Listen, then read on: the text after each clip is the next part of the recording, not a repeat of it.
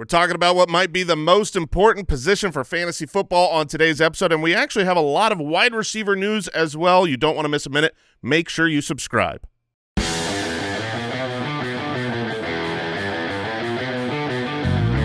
Welcome to the Fantasy Footballers Podcast with your hosts, Andy Holloway, Jason Moore, and Mike Wright.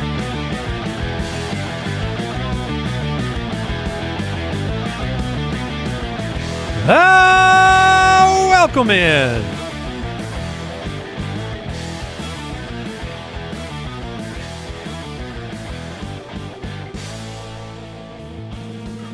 Welcome in, one and all, the Fantasy Footballers Podcast. Jason Moore, Mike Wright, Andy Holloway, back with you Tuesday, April 16th.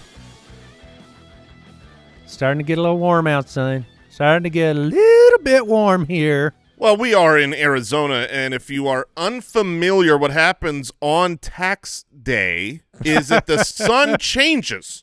The sun changes from one version of the sun that is acceptable to be around, and then it changes to one where when this morning at 7 a.m. I roll the window down in a drive-through, shame on me. 7 a.m. drive-through. Wow, Jay. Get after it, brother. I mean, but the show's topic just changed. I'm telling you, this my window tint is doing great work because when that window came down, the heat of Satan was on my face, and I couldn't believe. I was like, I need to sunscreen half my face now when I go to work. when you go to your morning drive-through. When I go to my morning drive-through, the left side of my face is toast. If he starts coming in and he's half tan, and we know it's like a McDonald's tan. But yeah, there you go. Yeah, burns like the IRS. You know what I mean? Yeah, there you go. Well said. Welcome in. We're counting down our early running back rankings today. Last week we did wide receivers, and we got some wide receiver news today that we need to talk about as well. A reminder, head over to ultimatedraftkit.com to pre-order this year's Ultimate Draft Kit. You can get the UDK Plus, and that'll give you access to the Dynasty Pass right away. The UDK is packed with sleepers, breakouts, bust values, all of our projections, the draft analyzer, and probably like 20 things I didn't say. So minimum. We've got our crew working hard, looking forward to it, and it's pre-order pricing right now at ultimatedraftkit.com. Lots to talk about, so let's jump right into the news. News and notes from around the league. All right, the Eagles have extended Mr. DeVonta Smith, 3-year, $75 million contract, $51 million guaranteed. Woohoo! So always exciting if you have DeVonta Smith on a roster to know that his future is secure, and can't be said for a couple of his fellow draft mates in CeeDee Lamb and Justin Jefferson so far, but DeVonta Smith sets the standard. 3 years, 75, 51 guaranteed. The Eagles are, I mean, I just love how they run their organization top to bottom. They're usually pretty smart with all their decisions, but they get out ahead of the whole, if you're first to sign the new contract and you're like, oh, no, I've got to set the market, that's a good thing, not a bad thing, because if you're telling me that you're signing this contract after CeeDee Lamb and Justin Jefferson and even Brandon Ayuk and all those type of players, this is really smart. Also, from a dynasty perspective, I love DeVonta Smith, and he is as good a wide receiver as you can be. And so when you're locked up for a long-term deal, like I have him in my top 10 in dynasty rankings. I've got him ahead of Waddle. I just think he's Waddle's more of an explosive athlete, but he's just not as good a wide receiver. DeVonta Smith is as good as you can get at the position. So, yeah, Jefferson was the year before CeeDee. I should clarify that. But both of those guys still need contracts. In fact, this morning, just a little while after the DeVonta Smith. It was the agent had talked to Schefter and was like, hey, if any wide receivers get an extension, you will publish this 30 seconds after. Which was that CeeDee Lamb's not going to participate in voluntary workouts as he awaits his extension, which I believe Kyle said, CeeDee, you don't have to show up for nothing. You wait to get paid. You're worth it, buddy. And he is. And he should get paid. He will get paid. So DeVonta Smith circling back there. The thought experiment, we've had the rumblings that get, shut down by A.J. Brown, but just run through the thought experiment of A.J. Brown wants out someday. Sure. Or departs or is unhappy. Like DeVonta Smith as the #1 target for Jalen Hurts is pretty attractive. Mm-hmm. I think he was suffering the most, and historically over the last 2 years suffered the most when like all three were healthy. So Dallas Goedert's on the field, he dealt with injuries a couple of times in a row, but when he's on the field, some of the target share certainly, yeah, changes. You have seen him thrive the most when the consolidation goes down to him and one other target. So yeah, in the future, should something happen where A.J. Brown is not an Eagle, that's the fantasy finish. You're talking about the capability of, I believe, a top 5 wide receiver. T. Higgins says he expects to be playing for the Bengals in 2024. He was at a youth football camp. Some reporters were asking him. And so, he's rumored to be a player on the block during the draft. There were also rumors about, like, the two big names during the draft that could get traded at wide receiver are Higgins and Ayuk. There were some unverified reports this week of, like, Ayuk formally demanding a trade. They said that wasn't the case. But, I don't think any of us would be surprised if he did, because he would like money as well. That's all he wants. If he says, I want a trade, he's just saying, I want a big bag of money. Mm-hmm. Yes. So whoever's going to give me the big bag of money, that's where I want to go. Is it you, San Francisco? Great. Everything, we're all good now. Yeah. Just give me the big bag of money. I love it here. The Browns, I was happy to see this. I was very happy to see this as well for the man. It is what I believed in my heart about the situation, but not without great fear, knowing how impactful this player, his salary, the potential to lose him. But the Browns have restructured Nick Chubb's contract for 2024, reduced his salary cap hit down almost $10 million. It gives him the chance to earn most of it back based on performance, but it keeps him there. He did not make our, here's a spoiler. He did not make the top 20. Yeah, you can't put him in the top 20 as of right now, having no clue where he is with the injury. I mean, to be clear, we don't love that Nick Chubb is making less money because he is that guy, but the concern was the Browns, if I'm remembering it correctly, they could have just cut Nick Chubb and said, we can't guarantee you any money because of how much of an injury risk you are, but at least with this restructure, he'll be there. He'll be able to rehab with their professional facilities. So hopefully he makes it back because everyone loves Nick Chubb. Financially speaking, the harsh and good move would have been to just cut him. Right. But this is nice, and for fantasy purposes, it gives you a little bit more confidence in Chubb. Obviously, knowing that he's there, Part prior of the to future plans. Yeah, prior to this restructure, he was someone that I had a lot of trouble considering having on a team. Like, you just don't know if he has any future left, and now I'm confident he does. Matthew Betts, our injury expert, also mentioned the fact that, like, when he's cleared, it's unlikely he'll be at 100% at any point in 2024. I wouldn't put too much past Nick Chubb. I've seen the workout videos for 10 years, but big-time injury. And he's come back from a devastating knee injury in his past. Yeah. So that's, a feather in the cap for his work ethic. But it was a long time ago. I was going to say, we have seen, like, Jamal Charles had, a really, really early career ACL that he hopped back from no problemo, and a late career ACL where it was like, it took a little bit more time, and, you can argue never really got back to the same Jamal Charles. I would expect that to be similar for a 28-year-old Nick Chubb. The Titans offensive coordinator, Nick Holtz, came out and said the team sees Pollard and Spears as interchangeable. This is not the first time I've seen this language around them, 1A, 1B. They're both going to play a ton, get a ton of carries. So Tasha is like, well, our contracts are not interchangeable. No, but that guy's getting a lot more money than me. What do you mean we're the same player? I'd definitely be drafting Pollard over Spears. Split? Can we pool share tips here? Just like, we're doing the same backfield. Let's just put it together. I'll put my contract all in. of mine. You put all yours in. We just 50-50. Interchangeable. Yeah, and then every other check goes to each guy. And then Rashee Rice update. There were arrest warrants issued for Rashee Rice.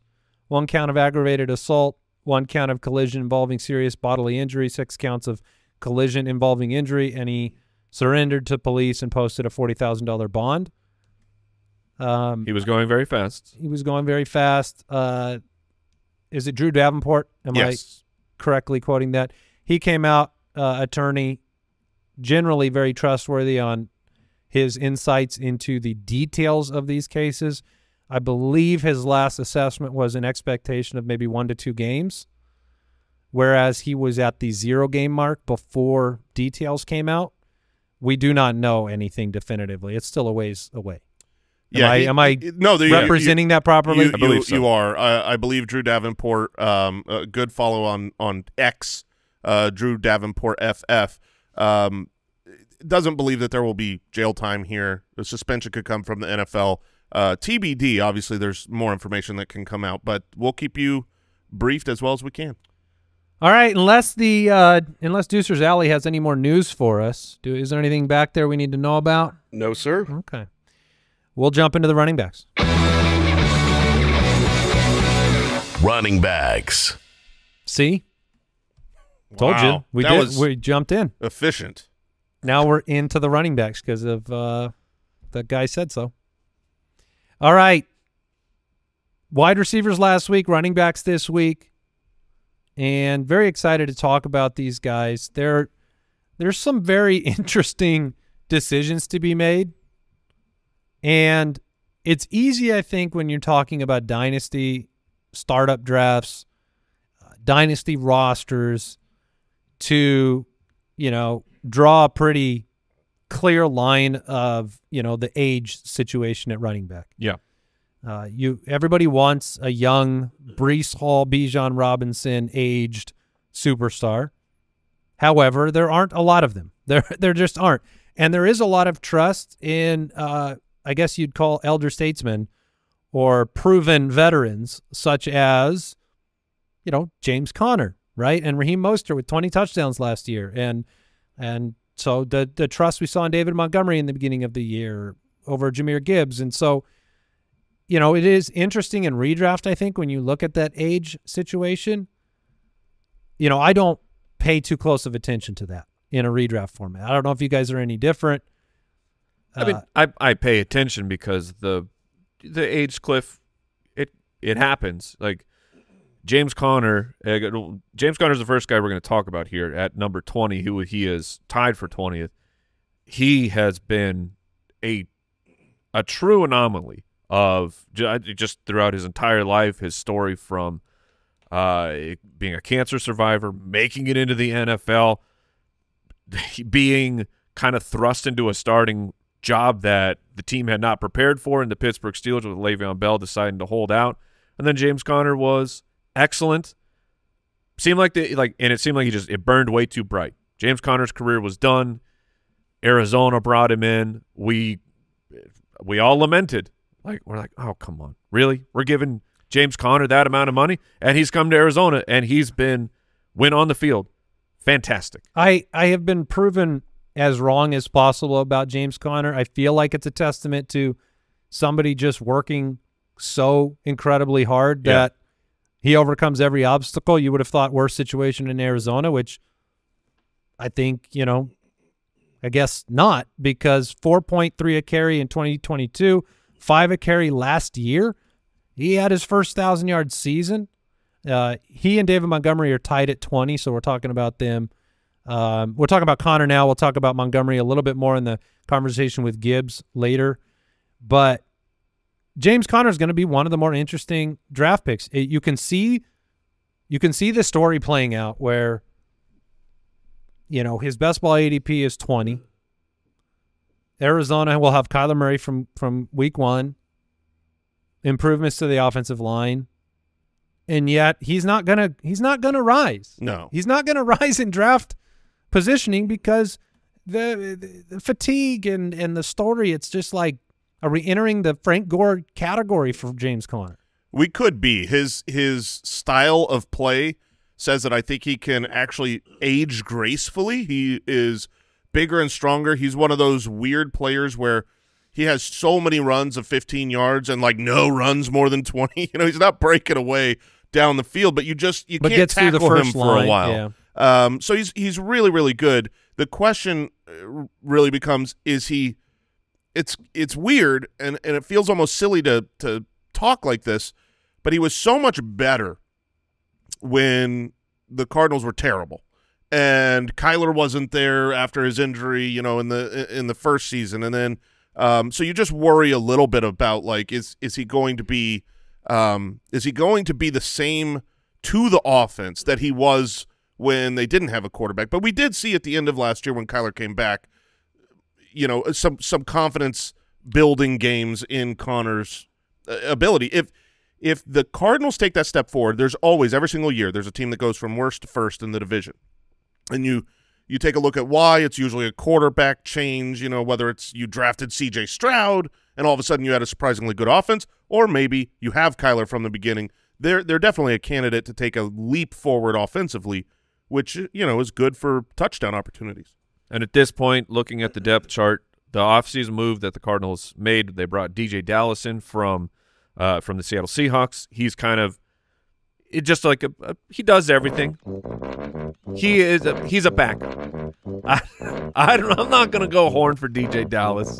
He's just a special teamer. Because he could play special teams. He can fill in here and there, but he's not a starting caliber running back. And then the rest of the depth chart, like Michael Carter, who yeah, that one gets a horn. Michael Carter gets a horn, and deservedly so. And then Amari DiMarcado, who owes me $72 a fab. I'm still waiting on that. Do you send an invoice for that? I do. Every month I've sent it over, and I've said, sir. The idea of a player. I had like collections yet? I ran out of fab because I needed you, and it didn't work out. The idea, and we are like the biggest proponent. Don't tag. Yeah, yes. Don't tag players. Don't write them letters. Don't yell at them from the stands because they didn't get you what you wanted in fantasy. But you may invoice them for fab. Like you can send them just a formal, no emotional commentary, just a formal invoice for fab with a return address. I accept that. No, the depth chart's not intimidating. The only thing that intimidates me about James Conner that I think makes him an appropriate pick at RB20 versus 10 or something like that is he's going to miss football games. He has missed football games. Arizona, 2 games in his first season, 4 the year after, 4 last year. He's missed time. It's just what happens. He's got a violent running style, and he handles a lot of work. Yeah, and I mean, he's coming into his 8th season. He's never played a full season. So he will miss games. You have to have that protection, but he's not going to be one of your first draft picks. I mean, you're talking about a guy who's probably in the 5th round or so. Yeah, and he was very, very good, league winner last year, but the injury situation, Mike, puts you right on schedule to pay $72 for another Cardinal backup at some point during the year. Cardinals should be adding offensive talent. Hopefully Marvin Harrison, Trey McBride broke out over the back half of the year. So to Jason's point, if the offense shifts a little bit more to the passing game, I just don't think Conner can get himself off the field. I mean, he's just too reliable. So solid RB2. Like if I had him as an RB2 for my team, I would be thrilled. I agree. With depth, though. I want some depth. So are we? I'm pretty sure you said death. I heard death. I want some depth. Okay. Well. I would recommend depth over that. Yeah, that's stronger than what depth. Okay. Depth. That's not an easy word. It's not super depth. easy, but it's like an important part of life. Depth? Depth. Yes. Depth. This show's all about life and depth. Okay? This is a life and depth type of fantasy. Depth analysis comes for us all. Yes, it does. Yeah. All right. I guess we're going to take a quick break and come back. Thank goodness. With number 18.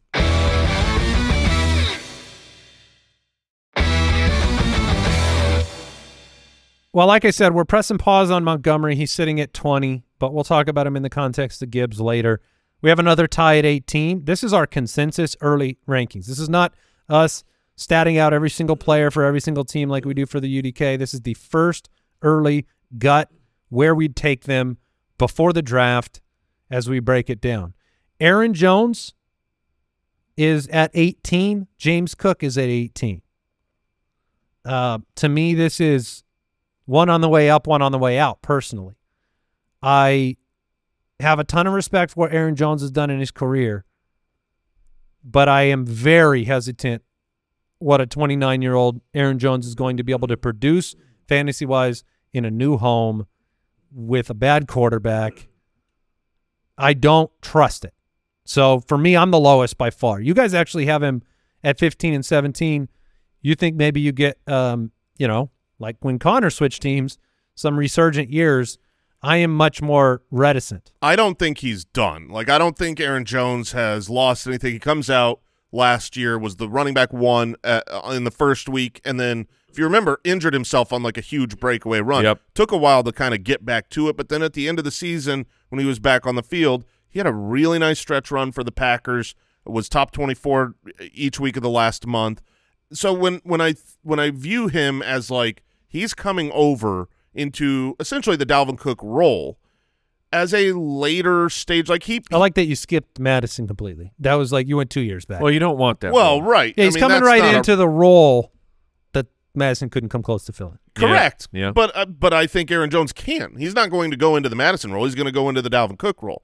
And so if Aaron Jones still has it, you've got a really valuable role on what could be maybe not as good an offense. I mean, it won't be as good as a Kirk-led offense. So you've got some issues here, but even still, like the offense is better for Buffalo, obviously. But the touchdown opportunities are way more in Aaron Jones' favor than James Cook. James Cook just is not part of the touchdown.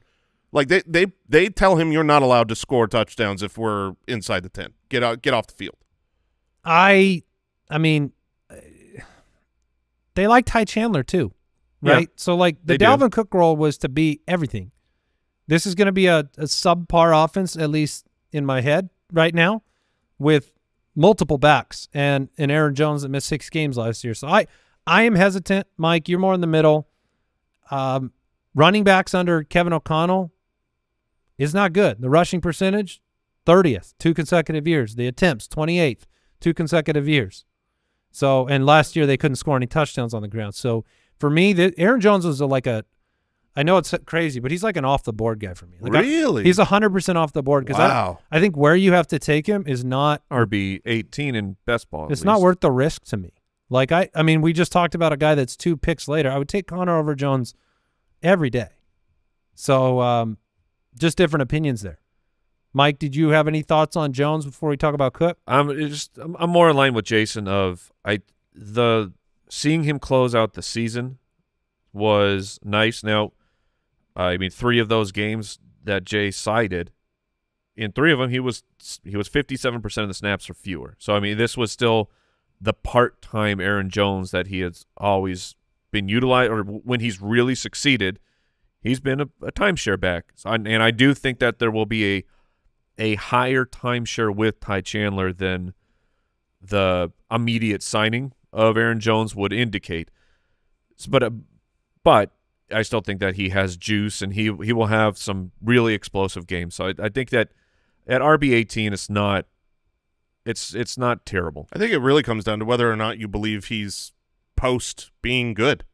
I mean, you can argue about the offense, but 2 years ago Dalvin Cook was the running back 10. Last year Alexander Madison wasn't the dude. So if Aaron Jones is kind of toast, if he's washed, he's old enough, he's 29.3 years old as of today. So that's where you've got to plant your flag. It's like, I think he is completely on the way out. Like you said, Andy, one guy's on his way up, one guy's on the way out. But if you think he's still got it, he should be. I don't see why he wouldn't be valuable for fantasy. James Cook, 24.6 years old, RB12 in best ball. Finished as the RB11 last year. Wow, RB12. Extremely explosive. He ran for 1,100 yards last season. 54 targets. A lot of talk about Diggs leaving and Kincaid and Shakir, they're going to step right in. Guess what? James Cook is a big part of the offense, and if you take Diggs off the field, Cook factors in a tremendous way. I don't feel like The volatility that we saw in the first half of last year is going to resurface with James Cook, personally. I don't think the ride is as smooth or predictable because he's not prototypical.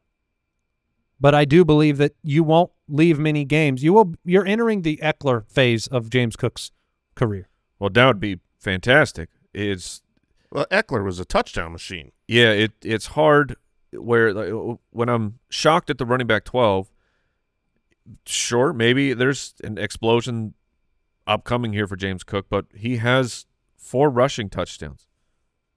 Not last year. In his career. Granted, he had 4 receiving touchdowns. We love seeing that. But Eckler finishes the RB6 with 3 rushing touchdowns. But what were his targets? In 2019. Yeah, he had 108 targets. Right. I just mean that when Eckler began his journey, I'm not saying it's a match on every stat. I'm saying when he began his journey, people didn't pick him because you didn't see the normal path to, this isn't a guy that gets 20 carries and looks like Saquon Barkley's stat line until he developed into that. Do you have that kind of hesitation with James Cook saying, well, at 12, I have to take him, but I don't know if he's going to be a huge part of the game plan this week? If for him, in my opinion, for him to come through at the RB12 draft price, he has to see his targets go from last year was 54, caught 44 of them. That is tremendous. Yeah, where does that need to get to? 10 yards of a completion. He's got to get up into like the mid-70s, maybe the low 80s for him to have a chance, in my opinion, because receiving touchdowns are, aside from Austin Eckler when he went on that heater, it's still really hit or miss, really fluky for some of these receivers. They have spike years and then they just vanish in receiving touchdowns. It's wild. He was 3rd in the NFL in yards from scrimmage. Yeah. James Cook was number 3. He is a tremendous player who he does not get used near the goal line, but we have seen through research and things. I believe Kyle the Borgononi put out a great article. Kyle, if you want, was that your article about the vacated targets? Yeah, a long time ago. Yeah, so where Kyle did a huge study about we always want to plug the new wide receiver in of just gobble gobble, give me all those targets, go right to this guy.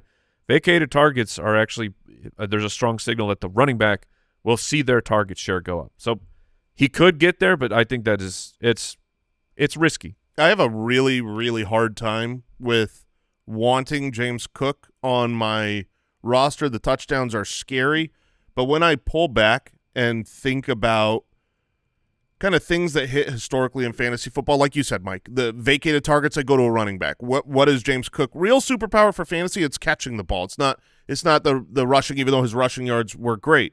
Touchdowns are my big fear, but touchdowns are not a sticky stat either. And if he already finished as the running back 11 whilst not having the touchdowns, and he's being drafted at running back 12, maybe you're actually getting him around the floor, and should he have that kind of fluky but very possible 10-touchdown season, then you're talking about a league winner. So I think maybe I've been mentally too low on James Cook. He is in a good offense. They desperately need him. He is the perfect age. Usually the top peak season for running backs is 24 years old. So I need to readjust kind of how I'm viewing James Cook. I just don't like the archetype. That's why I think he's the I said I'm not drafting Aaron Jones. For Cook, you just draft him and just I'm not going to try to figure out how it happens. It's just going to be fine. That's how I feel about him. Kamara at 17. Oh, boy. Alvin Kamara. This is not my fault. 28.7 years old. Mike has him at 19. I have him at 19. Jason at 14. What you doing? I'm very comfortable with Jason's ranking because he's on my dynasty team. He finished at RB14. Jason, give us the bullish case for an older Alvin Kamara. Well, he basically missed, 5 games last season. Yeah. He finished as the running back 14. And during the stretch, if you don't remember. Pretty good case so far. If you don't remember what he did last year with this offense that really doesn't look like it's going to retool a lot. They're going to have the same quarterback who's going to dump it down to Kamara, and they've got the same wide receiver core. Maybe they add a wide receiver in the draft, but it's not going to be something that takes the targets away. Here are the game logs of fantasy finishes once Kamara came back. from was his was a suspension. Right? So he was the running back 12, 7, 12, 2, 4, 22, 14, 14, 2, 20, 16. He was a running back 1 most of those weeks. At worst, he finished running back 2, and then he had one bad week, running back 44 in week 16, and then got injured. So, like, I think he's really interesting because he's older. He got injured at the end of the year, was suspended to start. I think he's being lost in the shuffle. He seems like as safe a floor player when you are receiving targets at the volume that he had them. I mean, his pace for targets during his healthy games last year was 120 targets. You just talked about the kind of crazy Eckler year where he had 108 targets. He was so hyper-targeted when he was on the field, and I don't see that changing this year. His contracts, I'm looking at it right now. So he's under contract this year, and if they had cut him or anything, it would have been an $18 million dead cap. There's no chance. You know what his dead cap is next year? Oh, it's got to be astronomical. 10.1. Really? Yeah. So, like, it seems like he's going to play for them for 2 more years. Like Mostert-esque type of situation. And then he still has a $6 million dead cap the year after that. Yeah, they love pushing that can. I mean, it's just his numbers don't make sense for talking just pure fantasy. A running back with 180 carries, 694 yards. That's 3.9 a carry. He had 5 rushing touchdowns. Okay. Caught 75 passes for 466 yards. James Cook, by the way, was 44 catches for 445 yards. So way more efficient. 1 receiving touchdown for Kamara, and yet the running back 14 on the year. I think that's my biggest hesitancy here with Kamara is it was gross. Like this, yeah, like you don't deserve it. This is longest run of the year was 17 yards. Never had a 20-yard run. Like in standard leagues, he had to be like the running back 32. 3.9 a carry. These numbers are terrible. Well, if you remember, this was the worst team to watch and the worst quarterback to watch, and the reason why was Alvin Kamara, because every single play, Derek Carr would. That's not his fault. No, but it was just bad offense. It hurt their team. He wouldn't throw to Olave or to open wide receivers down the field because he just dumps it down. And then the whole defense goes, hey, should we just get right on Kamara because they're going to throw the ball to him. So every time he'd catch the ball, it's like he didn't even lead him and give him the ball in good opportunities. So it was disgusting, but it's going to work for fantasy. And I say this strictly out of respect. He has no courage. That is very respectful. You know what I mean? Yeah. He's yellow. A coward. Yeah. Respectfully. Yeah. Oh, and so cowards, check it down. Do you think when he goes into the bathroom in the morning and he turns on the light, that he scares himself in the mirror? Like he turns the light on. Oh, my God, that's me. Okay. Whew. Oh, no, Derek. I'm sorry. I think that cowards are good for Alvin Kamara. Yeah. So Raheem Mostert comes in at 6. Kick that ball out. Dude, the numbers. No, we're moving on. We're moving on. Sense. 16 is Raheem Mostert. He is 32 years old. So you can sit there and go, oh, Alvin Kamara, his best time is behind him. He's 28. Mostert's 32. You spoke about it at the beginning, Andy, but just to really take a look at the whole landscape. This year in redraft, you are playing old running backs. That's going to happen. The influx of newer, younger running backs, that they didn't pan out. This year's draft class doesn't look great. Last year, yeah, you got Bijan, you got Gibbs. But all the rest, the Charbonnet, the Kendre Miller, Tajay Spears, Tank, they're not set up for this year's to take the mantle. Exactly right. So for fantasy, at the end of this season, you're going to have older running backs. By that I mean 27, 28, 29, or 32, where they will matter and they will be on the championship winning team. So you can't play scared of the age at running back this year. And there's no greater example than Raheem Mostert. And you have him the highest, so I want to hear from you because this was a player that entered last season with 19 touchdowns in his entire career. He had 21 last year in 15 games. In 15 games, he was the running back 2. He had 20 carries inside the 5. I mean, when you look at his numbers on the ground, just the carries and the yardage, like this was almost identical to what James Conner did. Conner was 208 for 1040, right? And Raheem Mostert was 209 for 1020 or 1012. So it was touchdowns, right? And that is tough. Like you're not getting 21 touchdowns this year. You're not getting 21 touchdowns, but if you had to take the over-under on 10 total touchdowns, I think you'd probably be right around there. Yeah, I mean, I'm probably going to stat them out. This is a great offense that's going to score a ton of points, and when they get down around the goal line, you either have little itty-bitty baby boy, and, I love DeVonta Smith, but that's not who they're giving the ball to get this touchdown. They're giving it to Mostert, and the easiest way to score touchdowns around the goal line is not passing the ball, it's running the ball. Kyle Shanahan knows that's why Christian McCaffrey gets so many touchdowns.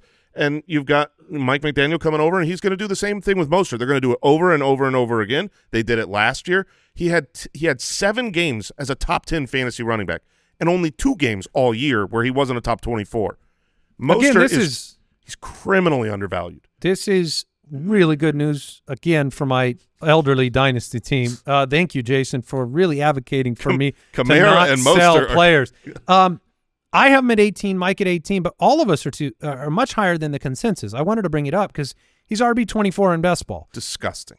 So you're kind of that's egregious to you. It's egregious. He was the running back 2 last year in 15 games. Now, like we said, he's not going to get 21 touchdowns, but he's on a great offense. He's going to be the, at worst, 1B. What about being 32 years old? So a lot's made about that. Obviously, age cliffs are real, but he hasn't slowed down yet. And you also have to keep in mind when you look at a human being, Raheem Mostert's 32 years old. He spent the first umpteen years of his career not being a running back, not carrying the ball. His rushing attempts by the time he got into year 5 of his career were a grand total of, let me look this up, 41. 41 carries in his first when he got into his 5th season. So, yeah, he's a little bit older, but he has tread on the tires. We'll talk more about him in the context of DeVonta Smith. And they paid him. Later on. Yeah, they did. They did. They reworked his contract to give him another, commitment year, another year where he's a part of this equation. If Raheem Mostert's best ball ADP sticks at running back 24, he's going to be on, 100% of my – there's no way I won't take him by the time he gets to running back 18. We got to get this guy a jersey. I'm in on Mostert. Mostert man over here. Mostert man and Mustard man. Yeah. You love Mustard, too. I do. Bijan and Raheem. All right. We'll take another quick break and come back and talk about, I think, a controversial name with some fear surrounding him. I hope it's the name that's controversial. Yes, the name is very offensive.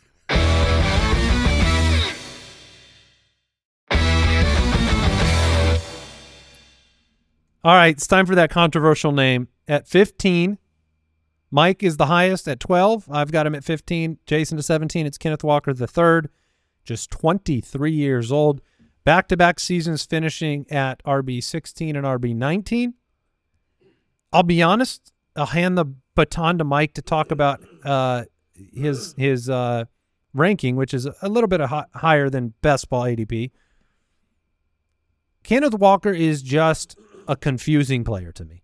I'm going to just set the table there. He's confusing because there are times when he has the football in his hand where I think maybe he's the best running back that I've seen that day.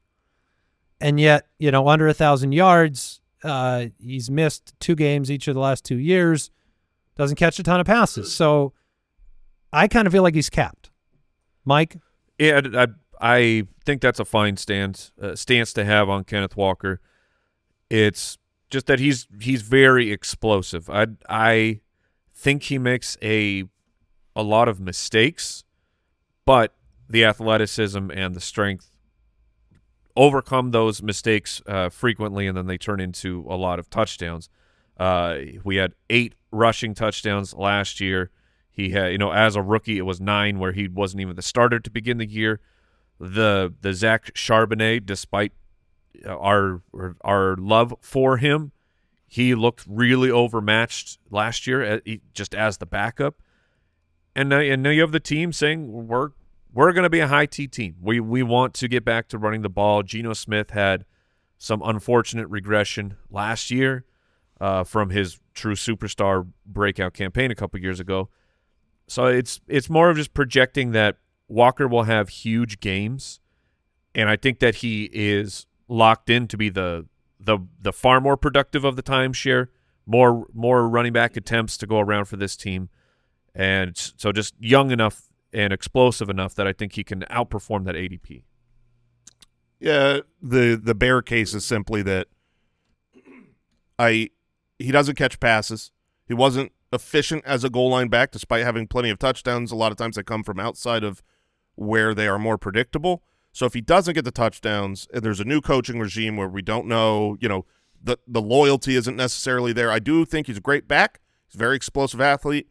But it's like if he's in a timeshare and he doesn't catch the ball and maybe the touchdowns start to move. I know it sounds reminiscent of last year after they brought Charbonnet in, but there's still some yellow flags that just make me go elsewhere. All right, well, Derrick Henry comes in at 14.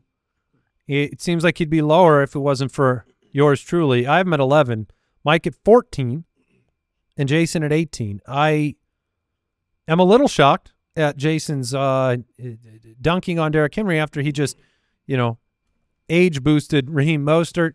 Derrick Henry had a horrible year last year, all to the tune of 280 for 1167 and 12 and the RB8. He goes into a better situation. Gus Edwards, who I think at times we didn't remember played football, was the RB20 last year. He came in only to do the touchdown. They said, will you do the touchdown thing? And he's like, again? I don't get to do anything else? Like, that's true. And what's crazy is just doing the touchdown in Baltimore was a top 24 back. So, to me, this is not me believing Derrick Henry is going to have a volume resurgence. I don't think that's going to be the case. I think you're actually going to see maybe the lowest volume that we've seen ever from Derrick Henry, or at least in recent memory. But I think he will do the touchdown. I think he will be big, good touchdown. He'll be the touchdown doer for sure. Big, good touchdown. Yeah, I mean, as the touchdown doer, there is a really nice floor for him. You're not going to have Keaton Mitchell, he got hurt, coming back off the injury as a smaller back, doing the touchdown thing. That'll be Derrick Henry's. And Gus is gone. Yeah, what do you think the floor is, Jay, for Derrick Henry rushing touchdowns? Oh, assuming he's healthy, the floor is probably 12. That was RB8 last year. I mean, again, maybe not the volume though. Maybe he's 240 for 1,000 yards. I'm guessing that they don't overwork him through the course of the season. This is a team who's trying to win a Super Bowl, just like you saw kind of the second half of Travis Kelce last year. He could do it. He was frustrated that Andy Reid was like not keeping him on the field all the time, and then they got to the playoffs, and it's like, okay, now, hey, it's Kelce. You see why I was doing that? I could see them doing that a little bit with Derrick Henry. He's going to get the touchdowns. I think he's got a safe floor as an RB2, but I worry about the upside because he doesn't catch the pass, and I don't think he's going to be a workhorse in Baltimore. Now, we'll have to see what they do with the depth chart. Right now, an injured Keaton Mitchell, Justice Hill, and Derrick Henry, they might just be forced to use him more than I think. If they come out of the draft without a running back, maybe I'll adjust my expectation for more volume. But as of right now, I think he's going to do all the touchdown things. Get plenty of work because he's just a great, awesome running back, but not catch the ball much and, be a safe floor RB2. The numbers, the rushing numbers for Baltimore, granted, they have a rushing quarterback. First in rushing attempts per game, first in rushing rate at 50%, and fifth plays inside the 10. Yeah, I would love. That's the good stuff. I would love to see running back course compared. But still, when you add Lamar Jackson, you're but going to be there. even stepping back from the rush rate, plays inside the 10, fifth. Get Derrick Henry on an offense, and they maintain anywhere around that. I think 12 is a safe bet for rushing touchdowns. They've also come out and said that they want to, I think, bring the running game back in even better form, more like the Greg Roman days, or at least bend it back a little bit from what they did last year. They did lose 3 offensive linemen. I was going to bring that up. They are odds-on favorites to take an offensive lineman in the draft to help repair some of they lost 2 guards and a tackle. So looking at the totality of the running backs, just the team. So the Ravens running backs as a team were the 4th most fantasy points. Okay. Well, look, so you consolidate that. Every fantasy player is going to be required by law to select an old man to be one of the running backs. Yep. Because we're going to enter that territory again. Henry is a perfect UDK prospect because you stat him out or you don't stat him out and you just go, I think he's going to be like this and not used this way. But when you actually stat these guys out and see how many rushing touchdowns he is projected to have and how that compares, I could see him ending up as like my RB6.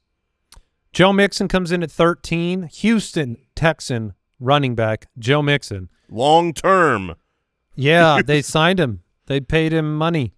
And he gets to rejuvenate his career in Houston with a good offense. Last year, 257 for 1034 and 9. That was somehow good enough with the pass catching numbers for RB5 in Cincinnati. And so, led the NFL in carries inside the 10 last year.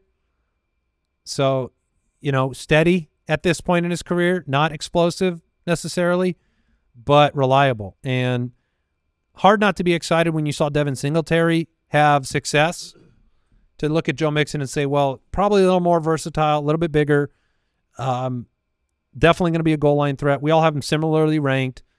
Another steady option for fantasy players. We have him at 13. Joe Mixon is such a difficult player for me to get a gauge on because it seems like almost every offseason it felt like the correct bet is to bet against Joe Mixon, where his efficiency numbers are straight doo-doo when you're talking about on the ground for a guy getting that amount of work, where his sophomore season, 4.9, we're like, oh, Joe Mixon's going to be incredible running the ball. Then it was 4.1, 3.6, 4.1, 3.9. Just efficiency's not great, but still getting all of the work. And then, Andy, the Devin Singletary point, high-powered offense, how do you not get excited about it? And yet, will Mixon make the transition from the team? Will it be really smooth? Will he see targets? Last year, Houston, 15% of their targets went to the running back position. That would be 30th. It's going to be hard to see a lot of targets with 3 great wide receivers and 1 tight end that can catch the ball. Is that 15%? Is that C.J. Stroud and the way that he plays the game and with the way that the offense runs? Was that the personnel? He just didn't feel like I want to check it down all the time to guys like Dameon Pierce when he's on the field every once in a while, and then Devin Singletary. There are so many questions. Running backs. I wonder if Kyle knows this question. Oh, just ask away. Sorry, just to follow up, because you mentioned, like, are the targets going to be there? And we always say, well, when great wide receivers like James Cook, right, you lose Stephon Diggs. So sometimes the running backs benefit from the target share. Right. So does it work in reverse? When Diggs joins your team? Probably. If Diggs joins your squad, do the running backs, are they the ones that sacrifice? I'm curious if he knew that question. Like, if did you know that Andy was going to ask that? Did you know that he was going to ask that question? No clue. Okay, Get he more did, into he did not Kyle. know the question. So What about the answer to the question? That's different. Huh? Kyle? Look it up. TBD. Look it All up. right. TBD. Well, but yet again, I mean, I have him ranked where his current best ball ADP is, but it feels like where Andy's shaping up, like Aaron Jones looks like a guy who may not be someone I'm drafting. Joe Mixon, there's so many true green flags about the situation, and yet I find myself hesitant. I am not hesitant. I'm more hesitant in best ball because I don't think he's going to be one of these guys who has these giant explosive games, but over the course of the season, Accumulation. So you're talking redraft leagues, your home league. If I can get him as my RB2, heck yeah, brother. Look, Devin Singletary is a fine back. I don't think he's a bad back. I think he's pretty good. I don't think Joe Mixon is a great back. However, Joe Mixon, greater sign Devin Singletary. Joe Mixon's a better back than Devin Singletary is. And if you look at what happened last year with Devin Singletary, they started the season where Singletary was 21% of snaps, 36% of snaps, 29, 36, 35. Like it was supposed to be Dameon Pierce. But Dameon Pierce wasn't good, so they're like, you know what? Singletary's better. And then once Singletary got 75, 81, 85, rest of the season, he was on the field the majority of the time, and he was the back. During that stretch, which was from week 10 on, he was the running back 9. Devin Singletary was. There's a good offense. They paid a lot to get Mixon, signed him long-term. So there's no doubt week 1, week 5, week 10, week 12, no matter how he performs, he's the guy. Yeah, no, it's a good point. And I feel like this next guy on the list, people are believing for very much the same reason. Josh Jacobs comes in at 12 on our ranks. Mike is the only one above best ball ADP, which is at 9. I'm at 12, Jason at 16. You can't look at last season and say Josh Jacobs looked great on the football field because he didn't. He looked bad. 233 for 805 and 6. Fat Thor came in, caught 37 passes, didn't score through the air, finished at RB27, full dud of a season after leading the National Football League in rushing. Green Bay, a franchise that makes a lot of good decisions, a head coach that I trust, one of the best in the league. I agree. In my opinion. And so that says something to me about, look, do you move on from Aaron Jones, you reset the age clock at running back, you bring in Josh Jacobs, 26 years old, you believe, and again, the Raiders wanted him back. So Antonio Pierce believed, and then you have the Packers believing that this guy is going to be worth the trade, be worth the contract, rather. Yeah, so the way that it went down, this is a well-run franchise, not just head coaching, but the way that they manage their team as well. They're smart. They tried to get Aaron Jones to restructure his deal. They wanted to keep him. He didn't want to take less money, and they saw an opportunity to get 3 years younger and go to Josh Jacobs. And the way they did that was brilliant. They gave him a bunch of money up front, said, hey, here you go. They structured it to where if it doesn't work out this year, it's pretty much a one-year deal. They can move on, have not that much dead cap, and get out of the contract after this season, going into the 2025 season. So I am a little bit afraid because of the way that they structured this and because of what we saw on the field last year, the inefficiencies with Josh Jacobs, the fact that he was 3.5 a carry. I mean, he just didn't look good. He was very, very inefficient. Now, he hasn't hit an age cliff at 26 that I'm, terrified of. But when you get all this volume on a back that starts getting inefficient, now he changes teams. I don't think he has an infinity leash here, and if he just sucks, I worry about him. Now, he is on the every other year plan of success for fantasy in his career, so if you want to take that analysis, he's gone back and forth, kind of a red light, green light situation. This last year, bad, maybe it's great. But I find myself a little bit more afraid of Josh Jacobs only because what we saw last year was bad. And so it's like that's where my fear comes from. His situation is great. I think he'll be more utilized in the passing game. LaFleur's talked about that. So if he hasn't lost it, he should be great for fantasy. But I've got kind of the heebie-jeebies of I don't want to draft a guy after watching him suck. Again, I think that's a very fair assessment.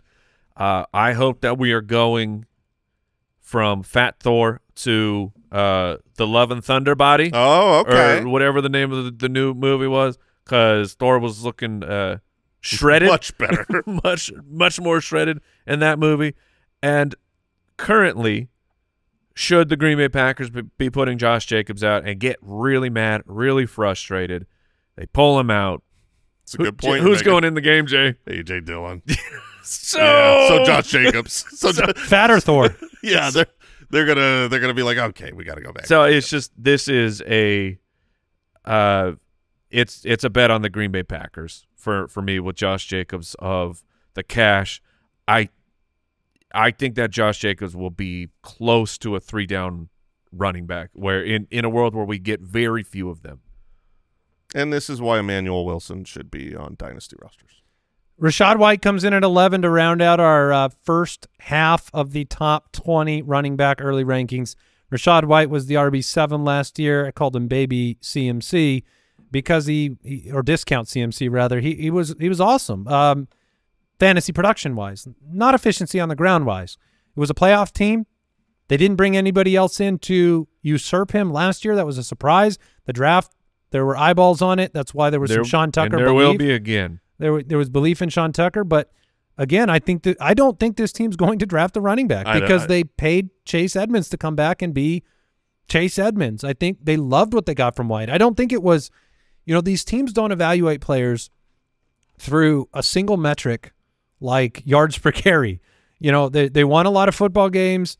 They salted away the clock a lot at the end of games, which doesn't help your primary running back's numbers. He was one of the best wide receivers, so to speak, in football at the position. He caught 64 of 70 targets.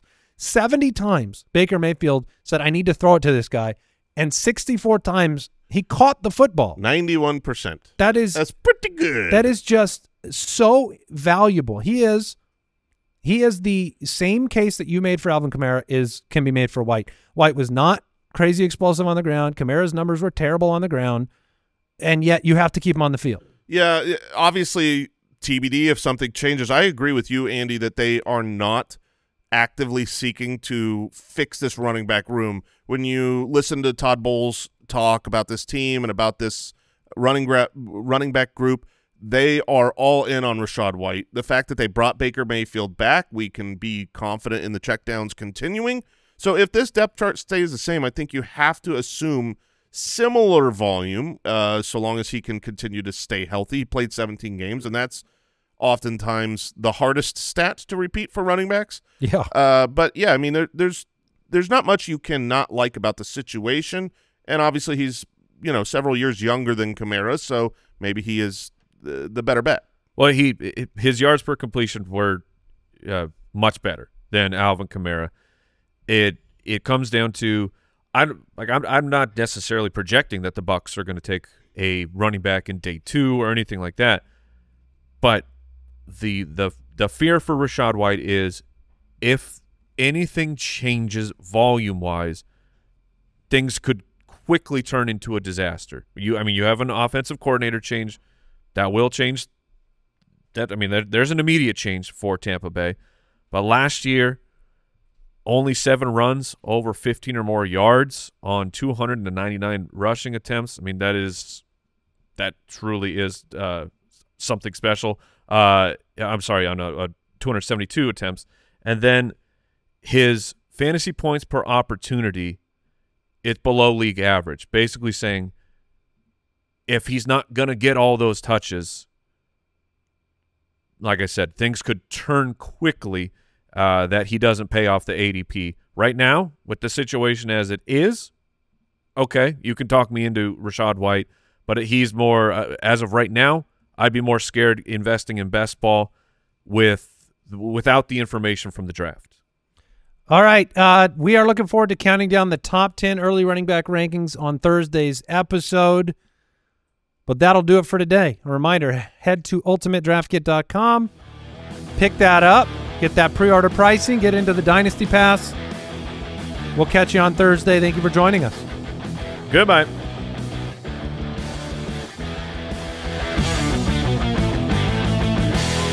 Thank you for listening to another episode of the Fantasy Footballers Podcast. Join our fantasy football community on jointhefoot.com and follow us on Twitter @TheFFBallers.